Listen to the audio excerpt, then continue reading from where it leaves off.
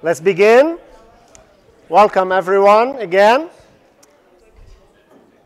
So most of you sent your group names. We will have those printed out and laminated, hopefully by next Tuesday. Okay, and you'll put them on and keep them with you. But for now, I'd like you to still use your name tags, even when we get the group names, because I'd still like to get to know you by name, personally. Okay, thank you for that. Okay. Last time, we left off by this motivating example about a fire in California that ended out hurting a couple of firefighters. And the team at NIST, the National Institute for Standards and Technology, a great place to seek a job at. Okay? Not affiliated with them, but I have several colleagues who work there, and I've collaborated and visited there. It's a great place to work at. So they have this simulation code called the Fire Dynamics Simulator. Okay, so that code solves. This is going to hold me. It's going to hold me. So that code solves fluid dynamics and heat transfer. So in other words, it computes the airflow, the airspeed, the temperature of the air, how much energy is going on, the pressure, etc. And with a simulation like that, called computational fluid dynamics, you could get detailed information that firefighters could use in the future to learn about how to properly approach a building or a certain fire. Now, those simulations that you saw ended up with nice blue and red and green colors, designating temperature, speed, pressures, etc. At the heart of that entire simulation is a very large system of equations connecting the temperatures, the velocities, the pressures, the energy across the entire house that they simulated. And the way that works is you don't need to worry about the details. We will do an example of this, and you will learn this technique by the end of the semester. I promise you that. But for now, see that grid that I put up there on top of that house? That's kind of roughly what we do. We split it up into smaller rooms that are just accurate enough to be able to represent reality, and we convert the governing equations, which are complex partial differential equations, into simple algebraic equations like those. Okay, this is a 1D example that we will cover some of it today. And there you go, you have a system of linear equations. Okay, so what you've learned about linear equations goes beyond simple calculations of how much you owe after a dinner or like things like that. You know, there's much more to systems of linear equations. And that's why we cover them as the first unit in this course, because they will show up when we do nonlinear equations. Guess what? We're going to convert nonlinear equations. We're going to linearize them. They're going to show up in interpolation. They're going to show up in regression. They're going to show up in ordinary differential equations. They're going to show up in partial differential equations, in machine learning, in neural networks, systems of linear equations. So it's very important to know how to solve them, to master them. This is not a course on linear algebra, so your math professors teaching you linear algebra are going to talk to you about all the theorems and the lemmas about properties of linear systems. Are they singular, positive definite, symmetry, etc. Here, we are going to focus on solvable systems that we can solve, about the techniques how to solve them on computers, not by hand, on computers. I have a few learning objectives here, some of them in black, some of them in red. The ones in red might or might not be covered, depending on your thirst for knowledge, right? If we have time and if you so desire, we will cover more topics. Every year it changes. Some years I cover certain topics, some years I don't. The slides will be available to you at all times, okay, with the extra knowledge. And if you want to ask questions about those, you're welcome to barge in and we can talk about that. But definitely we're going to cover the stuff that is shown in black. You'll be able to define a linear equation, distinguish between linear and nonlinear equations, identify a linear system of equations, write a linear system of equations in matrix form You probably know all of those by now. Identify rows and columns in a matrix. So if I tell you, give me the entry in a matrix on the fourth row and the third column, figure out where that location is. Identify types of common matrices: dense, triangular, diagonal, banded, sparse, right diagonal, etc. Define matrix sparsity. What do we mean by sparse matrix? It's not a space matrix. It's a sparse matrix, why that is important? Why sparsity is important? Define the objectives of a linear solver. What is the objective? Are we solving the system? Are we finding the inverse? What are we doing when we use a linear solver? Define the two approaches, direct and iterative methods for solving linear systems, and when to use each one of those. Classify a linear system of equations and identify which solution methodology is appropriate. Most of the solutions we will be using built-in tools in Python. But if we start touching on the red topics, we will be developing our own codes for some of the iterative solvers. Those are more advanced solvers that typically require a lot of, there are some tools in Python available for those, but they're a little advanced, so I'd rather we do it ourselves. Okay, so what is a linear equation? What's a linear equation? What the heck is a linear equation? I mean, we know, right? You kind of know, but how can you describe it? It's an equation with two variables related inversely, or like what's the other version of Inversely? So like x equal 1 over y? Yes. Is that a linear equation? But as one goes up, the other goes up, or as one goes up, the other. So proportionally. There you go. You got it. So they change proportionally. So if you think of an equation as a function, so you have like y equal 2x. Now you know by intuitively, it's a linear equation. But rationally, mathematically, what's going on there? If you think of that equation as a function, y equal 2x, f of x equal 2x, it takes an input, x, does something to it, and produces an output. If the input is proportional as you change the input, so take the function 2x. If you double x, the output is going to be quadrupled, right? So that's a linear, it's a proportional change. And that's a linear equation, very simply. Now, visually inspecting equations, you can tell when they are linear. It's when the independent variables, we typically call those x, those are the variables that we control independently. Okay, like distance, we're going to take a distance from here to there. We're going to subdivide this into 50 points. That's an independent variable. We used to call that x. The dependent variable, or the response variable, is the quantity that is computed based on the independent variable. So these are examples of linear equations here. The unknown is x, and the coefficients, square root of 2 and 3, they're constants. So this is a linear equation.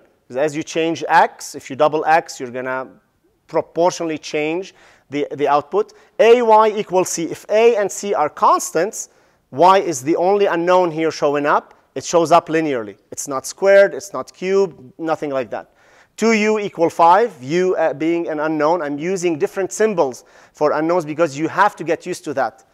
There are more unknowns than X in the world. There will be P, T, pressure, enthalpy, hundreds of other names for these unknowns. So on purpose, I'm changing the names of the unknowns, and I will change it from problem to problem just to try to expose you to the idea that, yeah, not every unknown is called X. Okay? All right. Now, nonlinear equations is where the unknown shows up in a nonlinear fashion. It's squared, it's cubed, there's a logarithm on top of it, there's a square root on top of it, so it shows up as a polynomial or under the operation of a transcendental function. Okay, like exponential, logarithm, things like that. So those are all nonlinear equations. Like if I were to tell you 2x squared plus 3 equals 0, you can't just say, although you can say x squared equal minus 3 over 2 and then get a complex number here, but it's still a transcendental function. It's a nonlinear equation. Okay, the response, if you double x, it's not going to necessarily double y, or the output. And there's a formal definition here. is one where the unknowns or variables show up in a linear fashion rather than being squared or under complex functions. By complex, I don't mean a complex number. I mean transcendental functions or complicated functions that are non-polynomial, non-linear. Okay, so systems of linear equations are therefore equations where the unknowns show up linearly, but you have many unknowns, x, y, x, y, z, x0, x1, x2, x3, x4, and so on. Okay, you could have many, many of those, all right? Systems of linear equations, are ubiquitous in science and engineering. That's why we're learning them. In computational fluid dynamics, specifically like the simulation I showed you earlier, these linear systems are used to solve for the pressure, temperature, a bunch of other quantities. They're super, super important. And guess what? We have to solve a system like this at every iteration. And if you're computing the airflow as it moves from the door to the other door, you're taking so many iterations, we call those time steps. At every iteration, you need to solve that system of equations. So even if the solution costs you half a second, if you do it 1,000,000 times, it's 500,000 seconds, right? That's a lot. So that's why cost becomes important and efficiency becomes important. We see all of that. Data analysis, including curve fitting, regression, involves solution of systems of linear equations. The simplest example, if you've taken 1703 or any kind of intro to engineering, you've heard of conservation of mass. It's one of the simplest examples where system of linear equations will show up. The idea of conservation of mass, so imagine you have a bucket of water in your backyard, and you know, doesn't have to be, it could be in your front yard or in your sink, it doesn't have to be in the backyard. But you have a bucket of water, and there's a hole in the bucket, okay? There's a hole in the bucket, and then you're filling it with water, right? So water is coming in, but then some water is coming out of the hole, right? So there's a balance between how much water is coming in, how much water remains in the bucket, and how much water is leaving. If you're bringing in water faster than it's leaving, you're going to accumulate more in the bucket. If you're taking out water faster than you're filling it in, then you might actually just end up barely filling in the bucket, right? So there's a balance there. If the water coming in is exactly equal to the water coming out, we call that steady state. Then nothing is accumulated. It's just whatever coming in is leaving, right? And nothing is being accumulated. This principle is called conservation of mass. Depicted here was this beautiful graphic. It says accumulation, the net accumulation of water in this bucket is equal to the inputs, the inflow, minus the outputs. Kind of obvious, right? It's like your bank account. Whatever you deposit, whatever you withdraw, the difference is the net balance in your account. Okay. Now, when the exact amount leaving is equal to the exact amount that's coming in, then there's no more accumulation. Okay, so we call that steady state, and that's typical of most systems of reactors or many systems of reactors because they tend to run at steady state eventually. Reactors or things in engineering, eventually they tend to run at steady state. So we'll take an example like that where a steady state is simply inputs equal outputs. Okay, so whatever is coming in equal to whatever is leaving. That is the mass conservation law that you need to keep in mind for the next couple of examples for your homework assignment as well for the exam. Okay, whatever is coming in is leaving. Okay, now in this example that I'm showing here, this is a batch reactor in chemical engineering. You're learning about that now. You might have seen it before. There are 3 compounds existing in this network. 2 compounds coming in, or 1 compound, doesn't matter. One of them is coming at a concentration C1 and a flow rate, mass flow rate of Q1. So that's, you're talking, or a volumetric flow rate, like meters cubed per second. And the concentration is like mass per unit volume, right? So it could be kilogram per cubic meters, okay? And at this point, at this pipe over here, there's Q2 and C2 concentration. C1 and C2 are different, not necessarily equal. And then they come in and they mix, and then at the output, you have a different concentration and a different flow rate, okay, Q3. At steady state, the law says inputs equal to outputs, okay? The mass that is being input is equal to the mass that is being output. It turns out that if you multiply the concentration, which is kilogram per meter cube, times the flow rate, which is meter cube per second, you get kilograms per second. That's mass, Mass per second, sure, but that's mass, okay? So C1, Q1 designates mass, and C2, Q2 is mass coming from pipe 2, and C3, Q3 is the mass leaving. So the mass coming in equal to the mass leaving at every second, okay? Obvious, C1, Q1 plus C2, Q2 equals C3, Q3, okay? So now here's an example for you to work on. I have this configuration.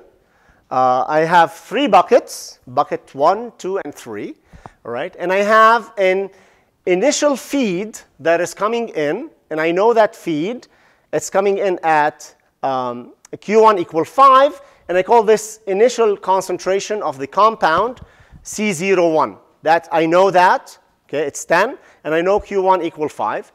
And then this gets distributed in this network. I know the flow rates everywhere in this network. It's very easy to measure flow rates. This is a real situation. You are a process engineer. It's very easy to measure flow rate. You just put a device, spins, you measure flow rate. Done. What's harder is to measure concentration, okay? Because sometimes you cannot open these buckets or these tanks, right, to draw a sample, go measure concentration flow rate, you get an instantaneous value. Okay, so imagine this situation. I have these flow rates, Q1, Q2, Q3, Q4, Q6, okay, Q5. So we have Q1 is known, Q2, Q3, Q4, Q5, Q6 are all known. What we do not know are C1 and C2 and C3, okay? So now your task, using this mass conservation principle, inputs equal outputs, develop the system of equations that governs C1 and C2 and C3. In other words, what I mean, develop the equations such that if we solve these equations, we get the answer for C1, C2, C3. Okay? So what's the relation between C1, C2, and C3? There are 3 unknowns, so we need 3 equations, right? We have 3 buckets, which is great. So for each bucket, we should have 1 equation. So go ahead and try, work as groups. Write down analytically, so do the balance. For each bucket, inputs equal outputs. The mass input, CQ, at a bucket is equal to the mass output. Okay? So for bucket 1, for example, what do you have? You have C01, Q1 coming in, but you also have what? C2, Q4 is coming in, right? And bucket 1. What is leaving from bucket 1 is C1, Q3. Okay? So that's for bucket 1. All right, I'll give you the equation for bucket 1. Okay? Bucket 1, inputs are on the left, outputs are on the right. So Q1 is an input, Q4 is an input, Q4 is bringing in C2, and Q1 is bringing in C01, Q3 is taking out C1, okay? So do the same for bucket 2 and bucket 3. Okay, if you got the answer for bucket 2, raise your hand. All right, the bearded dads. That's one of the groups we got.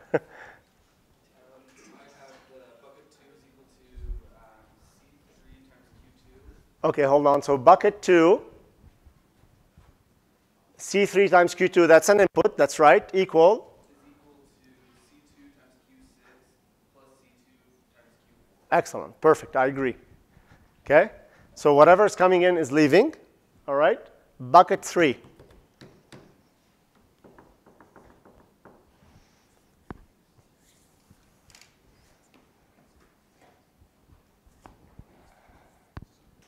You want to take on bucket 3? Okay.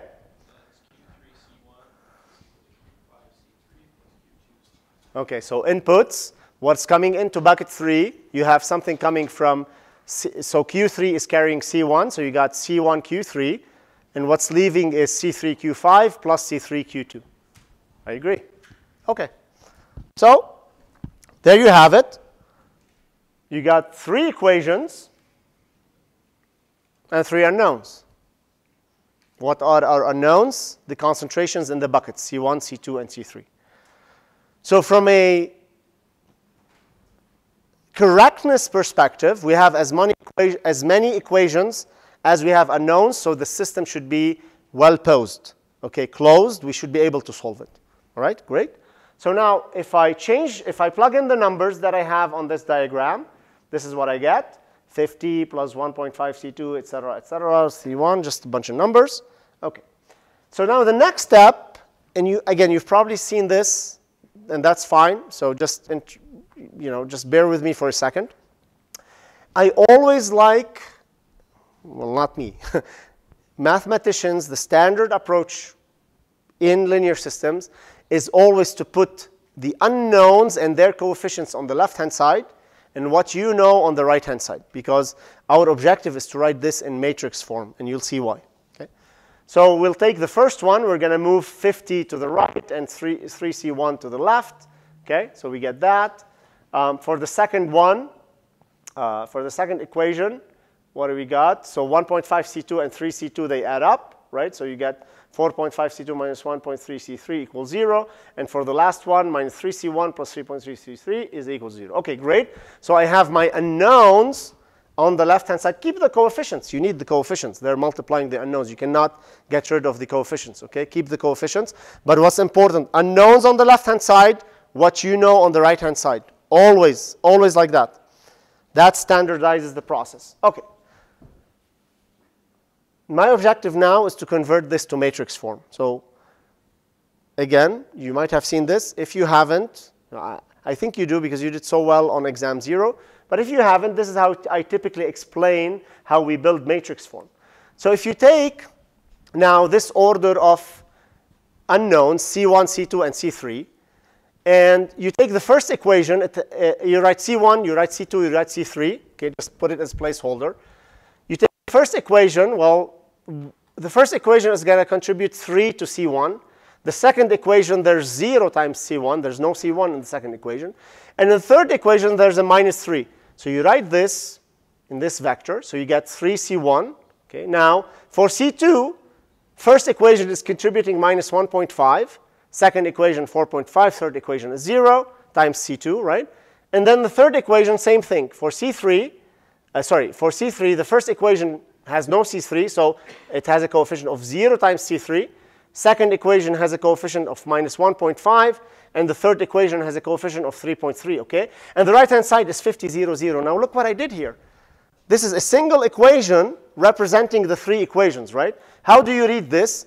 3C1 plus minus 1.5C2 plus 0C3 equal 50. Guess what? That's equation 1, right? 0C1 plus 4.5C2 minus 1.3C3 equals 0. That's equation 2. Equation 3, minus 3C1 plus 0C2 plus 3.3C3 equals 0. That's equation 3. Okay? So this is semi-matrix form. And finally, you wrap this up into a single matrix, okay, where it's a convention to write systems of equations in matrix form. The way I read them, when I hear the word matrix, when somebody tells me, oh, here's a matrix, a bunch of numbers in it, I immediately think a matrix is nothing more than a representation of a linear system of equations. Each row in the matrix represents the coefficients in the corresponding equation for that system of equations. Look at it here, right? If you look at the first row, 3 minus 1.5, 0, those are the coefficients of equation 1. And how do you read this? It's 3 times C1 minus 1.5 C2 plus 0 C3 equal 50. Second row is the second equation, 0 C1 plus 4.5 C2 minus 1.3 C3 equals 0.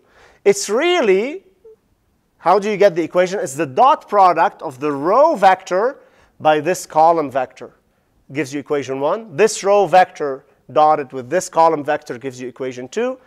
Third row dotted with the column, this column vector gives you equation 3. This is important and useful because now we've standardized how we will communicate about linear systems of equations. It's going to be a matrix that contains a bunch of numbers that represent the coefficients of the unknowns. Whatever they may be, you can call them monkeys. I don't care. It's just a bunch of unknowns, right? But the coefficients is what matters. And the right-hand side matters as well, because the right-hand side is going to give you the unique solution to a given system of equations. What is also equally important is, first, you need to know what your unknowns are. So on the previous slide, I had two questions at the bottom. What are the known variables, and what are the unknowns? Once you know the unknowns, you need to decide on an order of the variables. Are you going to write them as C1, C2, C3, or C3, C2, C1, or C3, C1, C2? I don't care. But be consistent. Make sure that you write the equations in the order that you want, and stick to that order. So when we go to Python, there's no concept of C1, C2, C3, etc. There's only a coefficient matrix and the right-hand side. And when you provide the coefficient matrix, the order you put the equations in, the answer is going to be corresponding to the order that you chose for the variables. Okay? All right. So we call this the coefficient matrix. We're going to refer to it as A, for lack of any other symbol. Okay, I'm just going to call it A. It's bold-faced, and I typically put brackets around it, square brackets, to insist that this is a matrix. Now, the C values in this column vectors, that's the solution vector. That's the unknowns. We are trying to find the values of those quantities. Okay?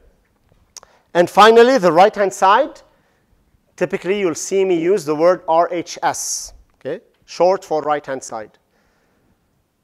The right-hand side of a system of equations is always known. Otherwise, if it's unknown, it should be part of your unknowns. It should move to the left-hand side. Okay? And we call that B. And there you have it. Now, that entire system of equations is written as AX equal B. You've seen that, right? Calculus and algebra, whatnot. Okay. I hope I'm explaining it differently, as an engineer would. Okay. So now our objective is to find X. Now we lost track of that problem we're solving, right? So we were solving this concentration problem. I don't care about that now. I care about the standardization of what we're going to talk about linear systems. So how would we find X? Check this out. This is so cool. Do the analogy with a single equation. If you had AX equal B, then you would do X equal B over A. Agreed? 2x equals 3, x equals 3 over 2, right? Well, why can't we do the same here? X equals B over A. No, we can't do that. Why is it illegal? Because you cannot divide. What do we mean by dividing by a matrix? What the heck does dividing by a matrix mean? Well, we really can divide by a matrix. For a matrix, the equivalent of division is the inverse. So really, technically, you are kind of dividing by the matrix, but we say instead of division, we multiply by the inverse. Because X equal A over B, 1 over B is B inverse, right? So matrix inverse is just a notation. This is exactly what we're doing, the same thing we do for a single equation. And is that we solve for X by multiplying the right-hand side by the inverse of B. Okay. You've heard of the inverse, I hope. You've done some even just elementary linear algebra. Okay. The inverse is awesome because once you have the inverse, you have the solution. All right. Now this gets us to the purpose of linear solvers. Okay. And this is where we start departing from what you've learned so far. The purpose of a linear solver is typically, in the context of this class, is to either find the inverse of A or an approximation to the inverse of A. Ooh. Because sometimes these A matrices are so nasty and so big, it would take 17 years to find an inverse. So we find an approximate inverse in like 1 hour. Okay? And the approximate inverse is decent enough, and we move on with life, because that's not really the biggest problem typically when we are solving things. Or solve the system without actually computing the inverse. So iterative solvers do that. Some direct solvers do that. Just get to the answer without actually computing the inverse. So invert the system of equations, solve it on the fly, essentially. And that's the purpose of linear solvers. All right, so now we go back to the system of equations. So suppose you have AX equal B.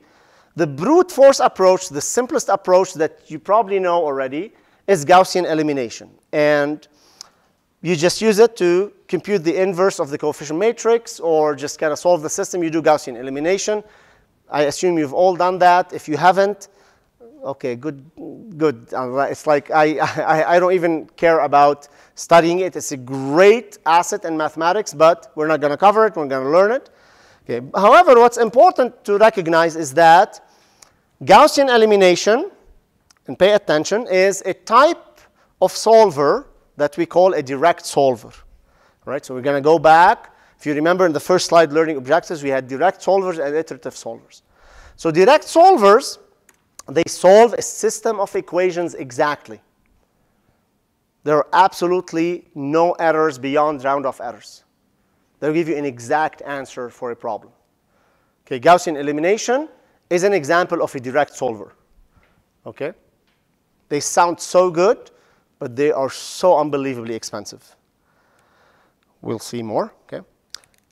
For the purposes of this class, we are going to use built-in solvers in Python to solve most systems of equations. And in fact, unless you start getting into grad school or like doing more kind of machine learning or neural networks, you really don't need anything beyond what I will explain in the next few slides. A couple of built-in tools in Python to solve linear systems, and you're OK. OK, so let's Pythonify. I introduced this term a few years ago. I think it's picked up somewhere. So Pythonification, I actually wrote this inspired by like these definitions you have in the what is it? In the dictionary. What is it? OK. So to Pythonify something is to convert a mathematical formula or abstract concept into code using the Python programming language, or the interpretation of everything in life through a Python lens. So when sitting at the dining table, Josh said, from kitchen, import dishes. For each dish in dishes, and then his mom interrupted, just shut up and stop Pythonifying our dinner, please. So anyway, so we're going to Pythonify a lot of things here, OK? We're going to turn everything into Python. All right, this is a little joke. OK.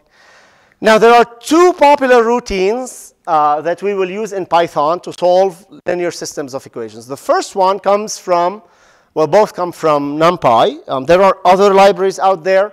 This is only one very common tool to use. Okay, there are other tools out there. You're welcome to use those as you move on. If you discover in certain applications in your career, those could serve you better, do that. But at least as a minimum, you can use the linear algebra package from NumPy. And you get to it from numpy.linalgebra. So NumPy is a big library. Inside it, there's another library called the linear algebra library. The first routine is called numpy.linalgebra solve, and it looks like this. You give it a coefficient matrix A, and you give it a right-hand side vector, and guess what? It gives you an answer. It gives you x. Now, what it's doing internally is doing some form of Gaussian elimination. It's a direct solver. It's an exact solver. Only errors are round-off errors, so just crunching numbers. Okay. And now how do we build A and B? We will talk about that in a second. But this is what it looks like. From numpy.linalgebra import solve, you define A somehow, you define B somehow, and then you say x equals solve A comma B. Can be simpler, right? MATLAB, I think it was like A backslash B something. That's the same thing. And then print x, or use it whatever you want. The other routine is computing the inverse. So we get the inverse of A from linalgebra.inf. So that gives us the inverse. Then you take the inverse and multiply it by the right-hand side to give you the answer, right? So it's a two-step process. Again, you import from linalgebra import inverse. A, B, define it somehow. A inverse is equal inverse of A. Okay? And then you still need one more step to compute x, the solution. This is just a little bit more expensive than that one, because this is doing it in two steps, computing the inverse and then doing a matrix vector multiplication. The other approach is getting you the solution on the fly. It's a little bit more expensive, the one at the bottom. OK. So the final question is, how do we build the coefficient matrix and the right-hand side vector? Very simple. For small systems, you just type it in by hand. Please do not use pandas or NumPy arrays. A simple list is going to be sufficient because it will be readable to you as rows and columns of a matrix. Let me show you how. This is the system of equations we were dealing with. Look at that. You can simply define A by a list of lists. You open outer brackets. For each row, you put them in a bracket. 3 minus 1.50. Go to the new line, 0, 4.5 minus 1.3. Go to a new line, minus 3, 0, 3.3. Don't make it harder. You're allowed to do it, but don't complicate it. This is simple stuff. Using pandas is like getting a bulldozer to hammer a nail, right? So it's an overkill. If you can do it simply, do it simply. This is cleaner and reads easier. Don't obfuscate what you're writing. Again, this is preference, right? And the right-hand side, same thing. The right-hand side is simply a vector.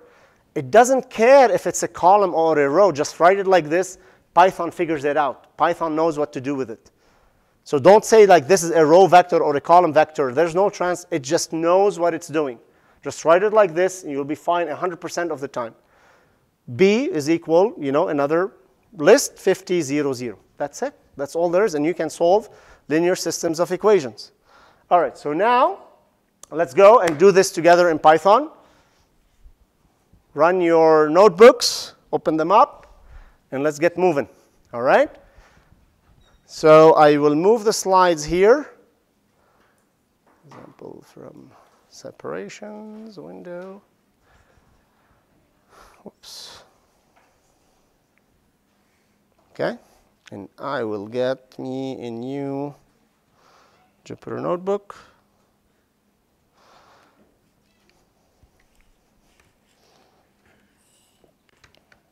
All right.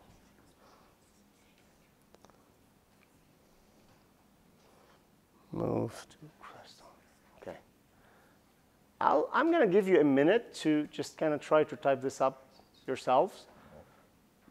You want to use both techniques, okay? The linalgebra.solve and the inverse, all right? So actually, we can just do it together.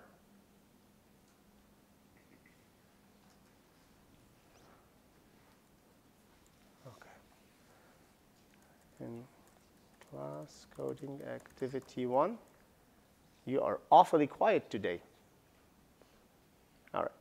So from numpy.linalgebra, I'm going to import actually both solve and inverse. All right? So I'll import both of those together. To import more than one sub-library, you just separate them with a comma. Okay? Just like I'm doing here. So using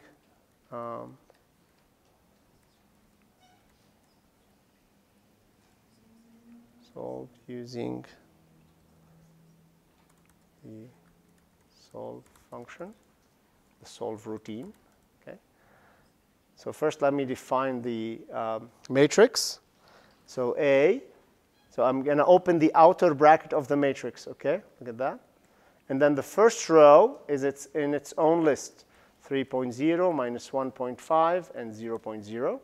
And then don't forget the comma. After that's the first row. The second row, 0.0, 4.5, and minus 1.3. And then the third row is minus 3.0, 0.0, 3.3. And that's it. So we close so it gives us the coefficient matrix. And the right-hand side B is simply another list, 50, 0.0, and 0.0. Why do I do it like this? Because most systems you're dealing with are going to be like 5 by 5 or 7 by 7 or 3 by 3. Just do it like that and move on. For the larger systems, there are very effective way of building those matrices. And we will see a few examples later. Okay? Because when the systems become large, the equations, they have a recipe, a formula. The coefficients have a formula to them. So we can loop to build the matrix in those cases. But for these little ones, just do it this way. All right, so we got the right-hand side. Now, using the solve routine, right, so I'll keep this up here. Okay, maybe. Using the solve routine, the x, or the result, okay, concentrations in this case, is equal to solve. Okay, let's say you forgot, you open parentheses, shift tab, and you get to see the API, the function API, solve a linear system of equations. Okay, and it tells you the format A and B. A is the coefficient matrix, and B is the right-hand side. Right, so I'm going to put A, comma B, and print concentrations.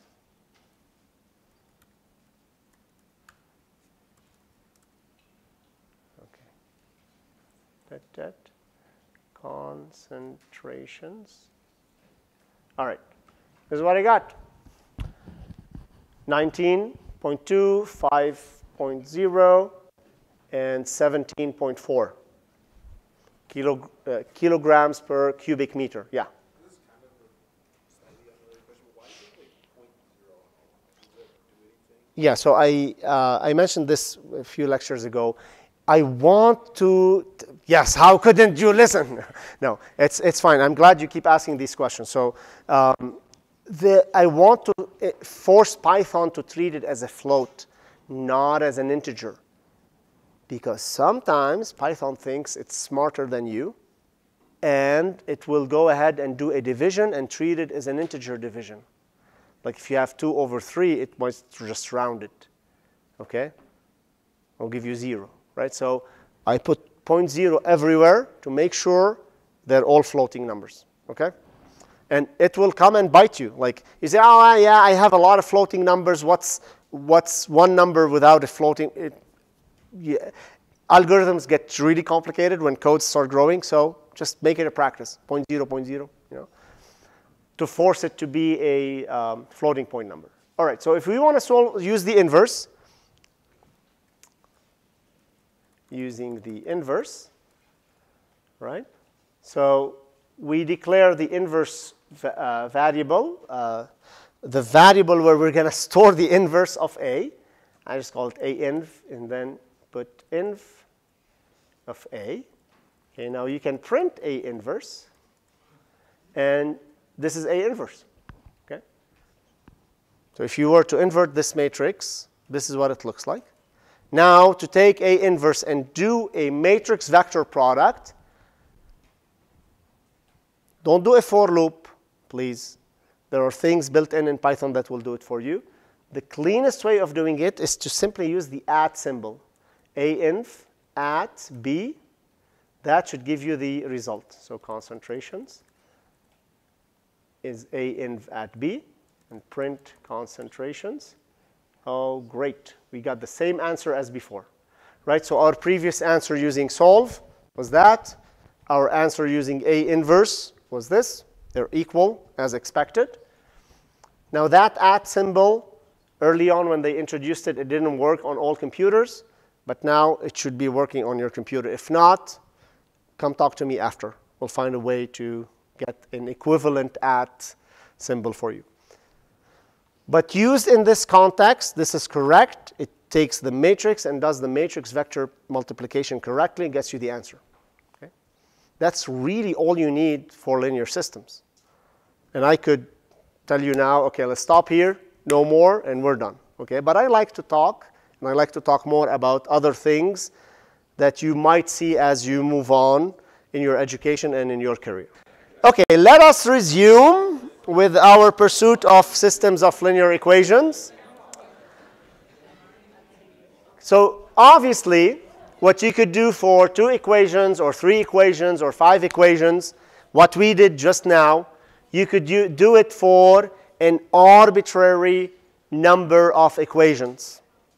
Okay, any number of equations.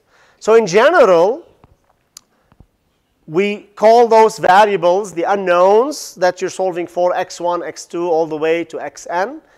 And in general, if you have a system of m equations and n unknowns, right? So you could write it this way. That's kind of the general form. And the coefficients, you start designating them. I'm going to call them all A because we're going to run out of alphabets. Okay, you could use all the alphabets in the world, but you will run out of alphabet symbols. You know, if you do 1,000 equations, 1,000 unknowns, right? So we start to use indexing, but it turns out that you need 2 indices for each coefficient because of the matrix. Okay, because you know, not the matrix, because of the matrix formulation of this. Right? So in this setup, what I have m equations. Okay, there are m rows. And you can tell that just by looking at the right-hand side. I have B1, B2, all the way to m. But I only have n x values, n unknowns. Okay? That's a general system of equations. Okay? And alternatively, you could write this as ax equal b, or this nasty summation over here, which represents that dot product. So to get the ith row, it's simply the dot product of, to get the ith equation, it's the dot product of the ith row by the column vector. That's all what this summation is doing. It's, you take the ith row, dot it with the column vector x, and you get that equation. Entries in a matrix are referred as Aij. I refers to the row, and J refers to the column. Now, this is where my amazing ability of using nomenclature comes in. So I could never remember Aij, what I refers to and what J refers to. Is it row or column or row? To this day.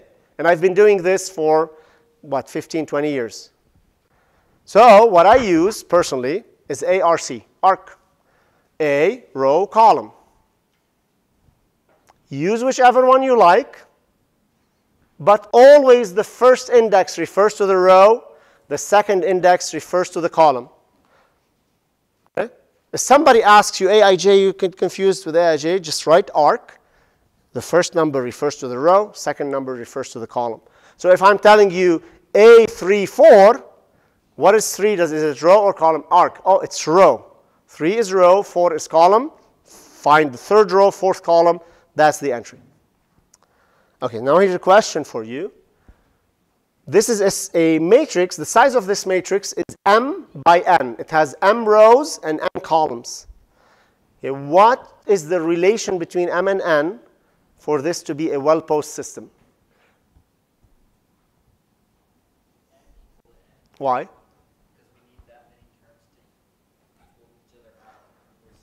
Okay, let's build on that. You're right, but let's build on that.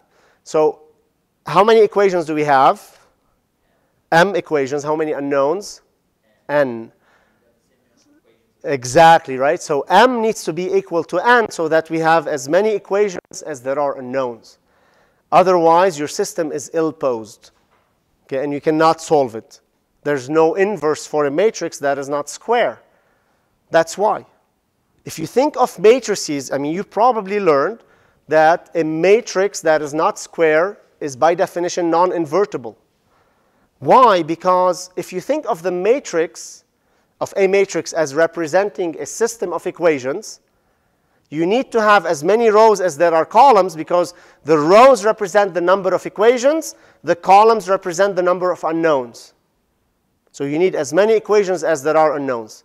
If you have more equations than unknowns, there's not a unique solution. If you have more unknowns than equations, same story. There's no unique solution, or maybe no solution at all. So that's why the matrix becomes singular.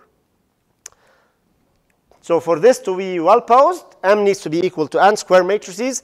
That's what we will be dealing with. So that's a sanity check. If you have a routine, a code that's solving systems of equations, first thing you check is that if some user is sending out a matrix input, make sure that it's invertible, that it's a square matrix at least to start with.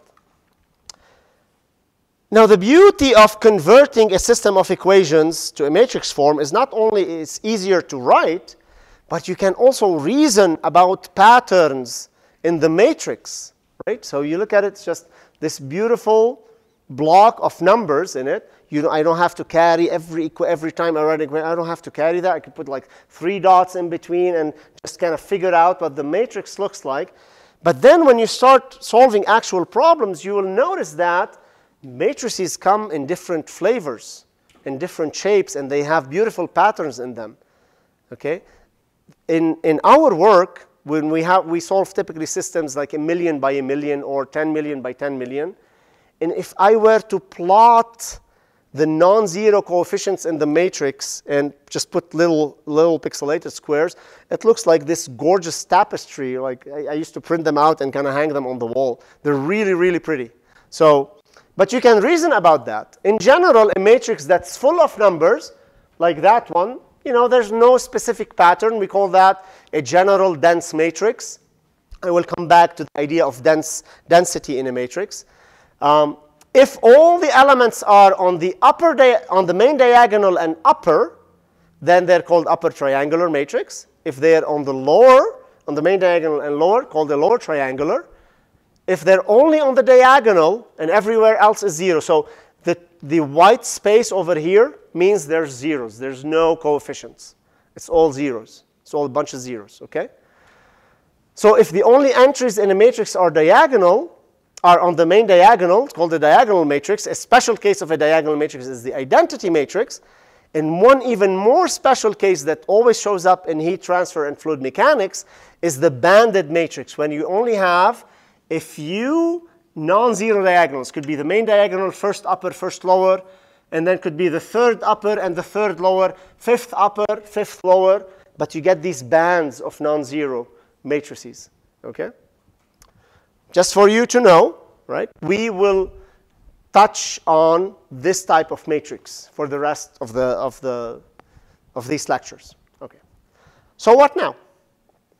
Here's my advice. For small systems of equations, or for systems where knowledge of the inverse is sufficient, you know, just use the tools that we discussed, numpy.linalgebra.solve or numpy linalgebra inv, and just move on with life. Okay, you're good to go. We will use those tools when we're doing regression. These are easy, cheap, simple, small systems of equations. Use either one of those. Okay. In some cases, using a direct solver is generally very expensive and inefficient. Sorry, this slide threw me off. It was supposed to be different. Okay, this is the line of thought here. Okay. Now, many cases in engineering, however, they result in very large systems of equations that are to be solved repetitively over and over and over again. Okay, so the story doesn't end here. For most cases that you'll be dealing with from now until you graduate, maybe in your entire life, there'll be small systems. Just use these and move on. But in other engineering applications, there's an entire world where 3 by 3 is a joke.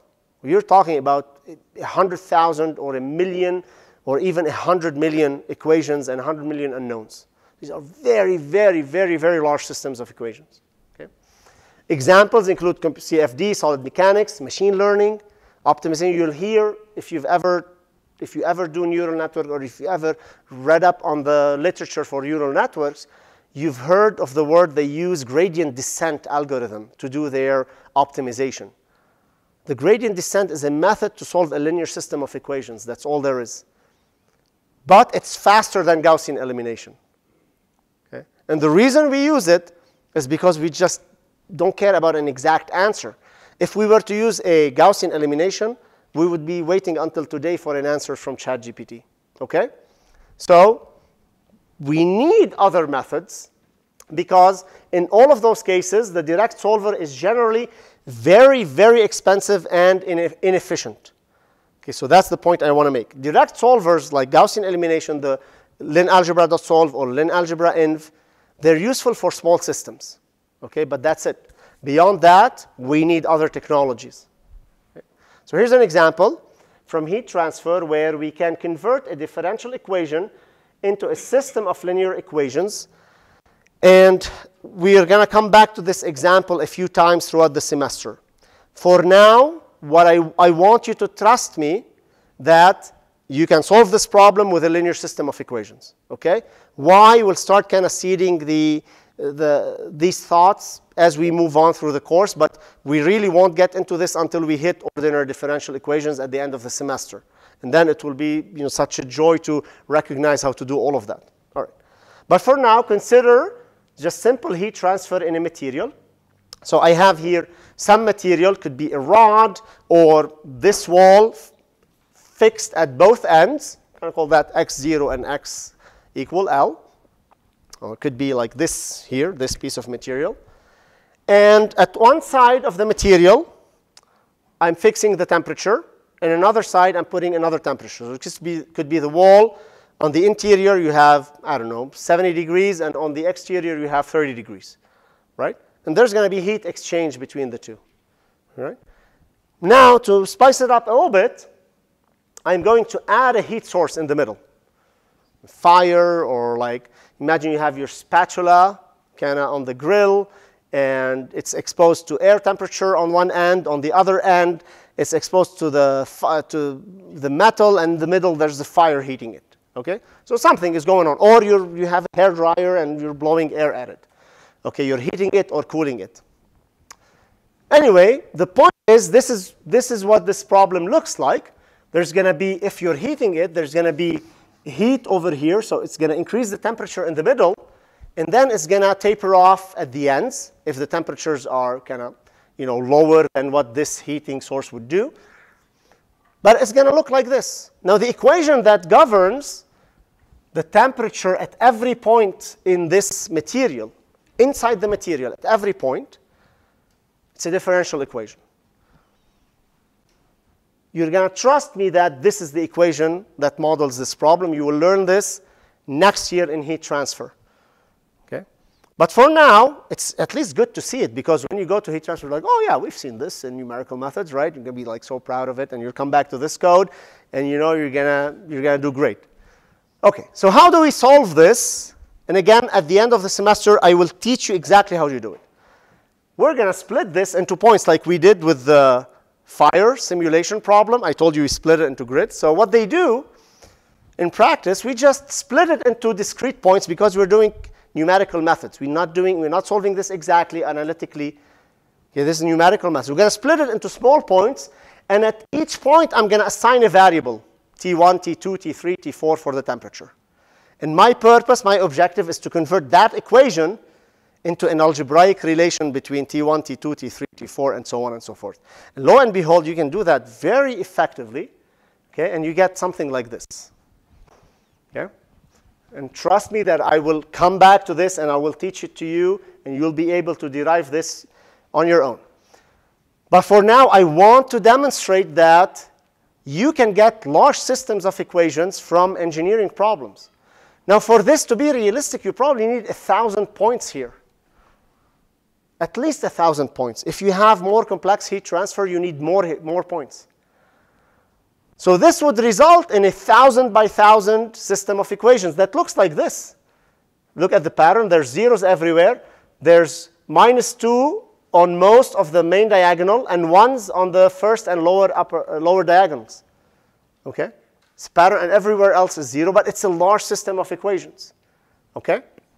Now, what I did, I took this system, and this is this equation in 1D, and I solved it using Gaussian elimination, or the linalgebra.solve, and the inverse method, and another very efficient method called the Thomas algorithm. Don't worry about that, but it's a faster method. Okay? All of these three methods are direct solvers. One of them is much more efficient than the other two.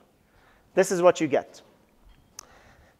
Initially, for like 10 equations, so what you're seeing here, what you're seeing here on the y-axis is the time it took to solve the system of equations. So I'm timing numpy.linalgebra.solve. Here's the matrix, here's the right-hand side. Time it. How long did it take? I'm doing the inverse, I'm just timing it. Tick, tock, okay? Measure the time. Increase the number of points, number of equations, do it again. Increase the number of equations, do it again. So I want to see how it scales. Initially, all methods that are shown in red, blue, and black, they are the same, 10 equations, 100 equations, maybe, 500. And then you start hitting here, this point, and after 1,000 equations, you start seeing near exponential rise in the cost of the red and blue curves, which are the standard Gaussian elimination-based methods, versus that black line, which is just says like a straight line. Okay? So you could tell that even at 10,000 equations, which is nothing for practical purposes, excuse me, the red and blue lines, they become exponentially expensive. Now you're saying, well, Dr. Saad, this is 1 second or like 10 seconds, that's nothing. Sure, it's nothing if you do it once, but if you do it a million times because you're advancing in time, like what if this rod is exposed to different heating conditions as, let's say you're looking at heat transfer to, you know, some piece of earth, of land, and there's a diurnal cycle with the sun, right? So you're going to simulate that over the entire day as the heat flux changes throughout the day. So you're solving this system of equations, this 1 second or 10 seconds over and over and over again, a million or 10 million times, then that becomes a serious issue, okay? Now, I did the same thing, but in 2 dimensions. In 2 dimensions, the same problem becomes a partial differential equation. Again, don't worry about the t's, just know that this is what it looks like.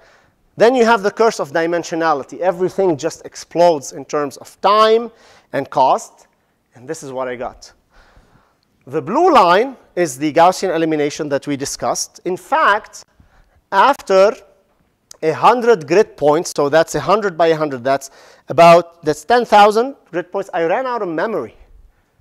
It crashed. It told me it just crashed. It stopped working. Now, the other methods over here, they're more advanced iterative methods. Okay, there's algebraic, multi-grid, Krylov solvers, conjugate gradient methods, etc.